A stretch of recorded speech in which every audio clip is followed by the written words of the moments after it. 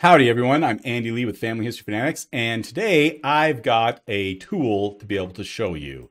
And this is the Coverage Estimator tool on DNA Painter. Now, if you've used DNA Painter before, then you may be familiar with the Watto tool. This tool is going to look a little bit like it, but it is not the same thing. So let's go over here to DNA Painter, and under Tools, Tools and Watto, I click on that, and it's going to give me the different tools here. And in this case, there is my Save Trees for Watto, and there is my Save Trees for the Coverage tool. So this is one way that we can get to this tool. Another way is up at the top, there is the Tools button, and it's going to list all these tools. You can scroll down, and you can find the Coverage Estimator right here. So when you click on it initially, it's going to pop up and give you some information on how to use this. I'm going to go through and show you as we are doing it.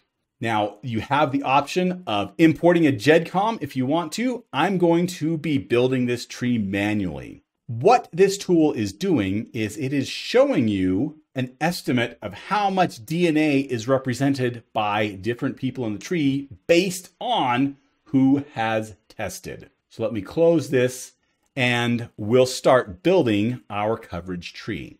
So in this case, I can hover over and it's going to give me options to put a name for this person, to edit details, to add a child, to add a parent. Well, I'm going to just put this name and I'm going to start with it being me. It's Andy. Now you notice there's a little 0% right up here.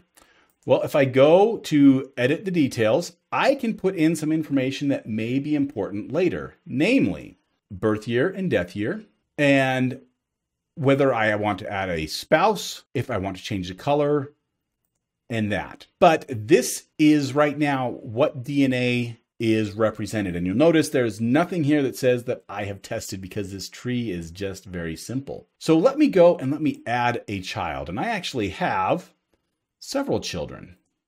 I have 5 children. Now, it's highlighted each one as, hey, the next tester, the next tester, the next tester, the next tester.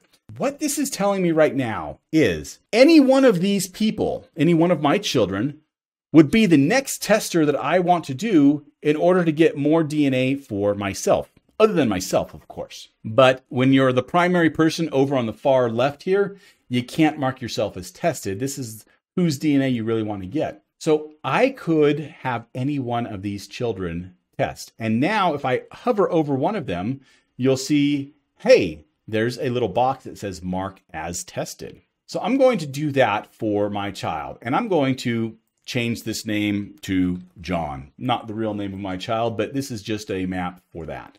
So we see here now that John has tested 100%, which means I have 50% of my DNA now represented from John, just from that one person. The next tester is all listed there. Now with these, we can also go and add some other information.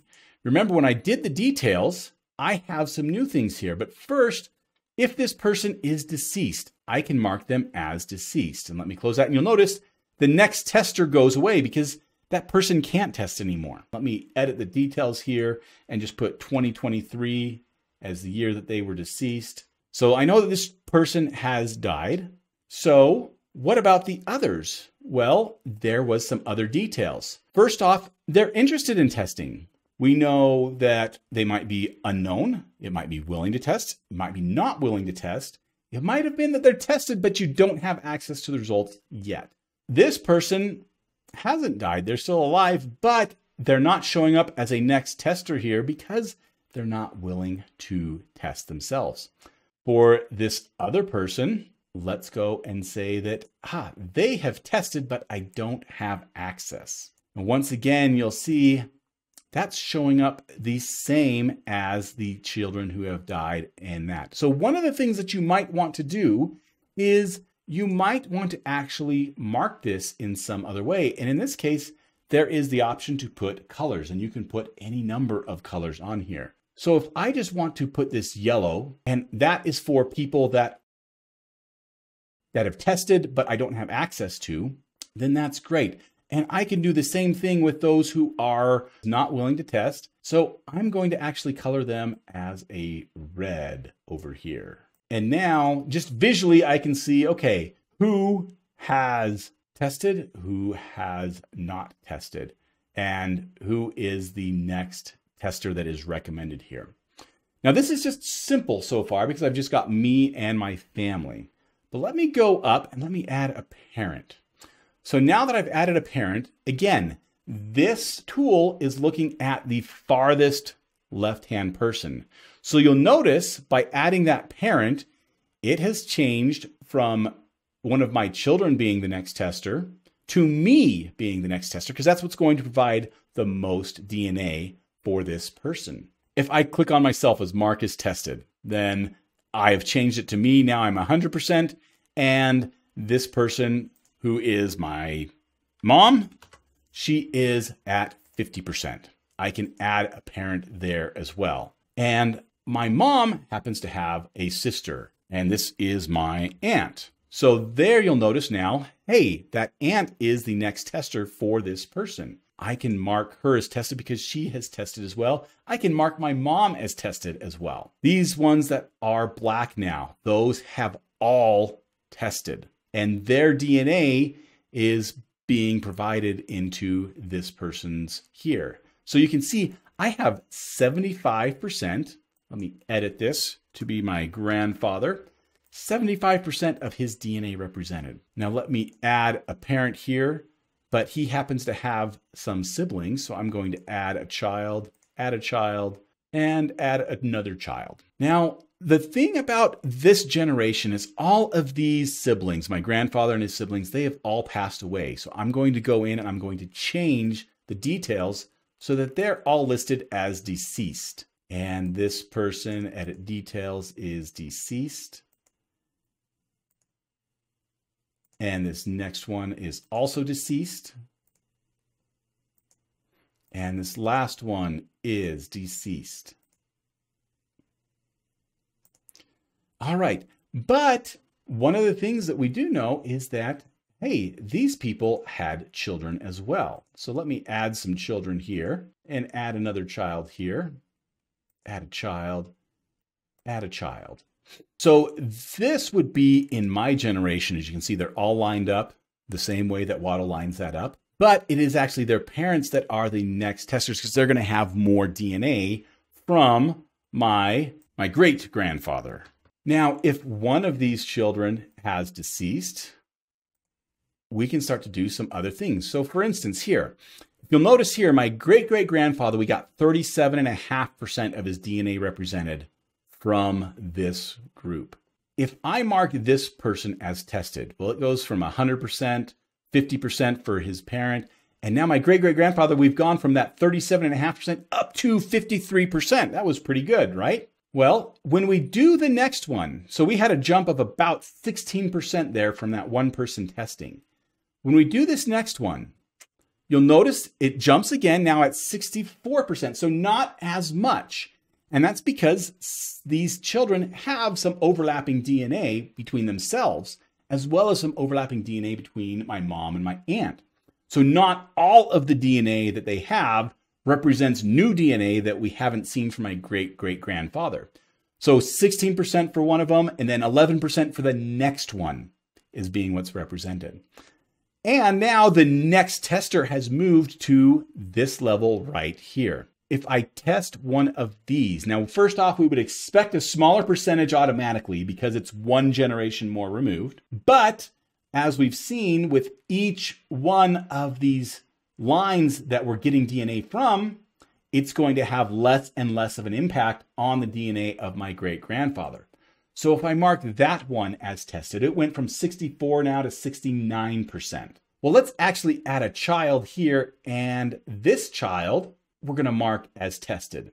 So we went from 69% now to just another 1% more. So not only did we go to the next generation, but you can see that that line, we're progressively getting less and less that's adding to it. And so that's what the goal of this tool is as you're mapping out your family tree, seeing, well, who is it that would be the next best tester? right now, it is going to be this person right here. And that's because we already said that this person had passed away.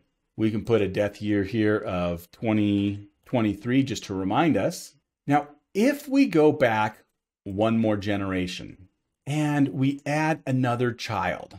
Now, my great-grandfather, he immigrated here in 1912. So most of his family actually stayed back in England. He did have a brother that came over here, but that brother, unfortunately, he died in like 1920 or so. Whoops, that's in the birth year. He died in 1920. So I'm going to mark him as deceased here. So we would have to go back now, and these all represent the family that immigrated to the U.S. for my great-grandfather. His other siblings then are still back in England. And so I can start adding in, some different lines on this. Let me add another child to get it down there and add another child. And notice here, before I started adding in other death dates, the recommended next tester is now moved to this person. But this person, he has been deceased for a while. I'm just going to put deceased, and I'll put 1960. So then it moves down the line, and I can keep on adding information of who I know is deceased, who I know is still living, and did I save that? Oh, that great-grandfather, I don't have him as deceased. Edit as deceased. And you'll notice this jumps around because it's looking for where the best amount of DNA is going to be. And so if you don't have the deceased people correct, then you might jump back to, hey, your great-great-grandfather is who we want you to test. Well, we can't test him, obviously. Let me change this one to deceased as well, and we'll see now who this moves to. All right, so this moves to this person as the next best tester. So at one point we did have it as this child right here as the next best. Now it is this one because we're going to add some to, this would be my great-great-grandfather. So let's take a look at how these numbers change as we do this. We have 35% of his DNA represented right now. If we can have this descendant of his test, I'm going to mark him as tested. It went up to 39%. So let me mark as not tested and see what this one would have done. So we went from 35. This doesn't add much of anything, like a 0.5%. Yeah, we went from 0.168 now to 0.718. So even though these two children are in the same generation, because of all these other people that have tested here, we're not actually going to see much more DNA from this ancestor, which means there's not going to be many more matches from what we can already find from all these other people that have tested. And so in this case, we actually want to go back to the family that's still in England and take a look at their descendants. But even then, just because of how far down this is, we're only going to add about 4 or 5%. And if I add another child to their sibling, so we're at 39%. If I test this person as well, that's only going to add 2%. So not even as much as we added before. So we added about 4% before. Now we're just adding 2% with that next child. So this helps to illustrate the importance of a couple of things. One, you want to test the oldest people, the closest to whatever ancestor you're looking at. Your parents, your grandparents, if you have great-grandparents still around, you want to test them because we can actually get a significant amount of DNA that represents that person from testing those people. The second important thing then is you don't want to test just one person. You'll notice here in this generation, we have my mom, my aunt, we have these other two people that have tested as well. And in my generation, as far as new, here's 3 others, this child, and this child that have all tested that help to add to that DNA profile of this great-great-grandfather of mine. This tool is useful in helping to map out who is tested in your family and how much DNA is represented, and then deciding, well, who should I target next? So not only do you want to put on the people who have tested, represented in black, but also the people who have not. That's just the blank ones here. And you can use color coding to help identify maybe people who have tested, but you haven't gotten their DNA yet, or who are not willing to test, as well as marking people who have died, maybe finding descendants of them if you happen to know about those. All right, so once you've made your map, what we want to do is we want to go up and we want to save that map. And that's going to save it to your account on DNA Painter. I'm going to click on save. I'm going to save this tree. And when I go back to my dashboard here, I can see here that it has the great-great-great-grandfather listed as the title of this tree.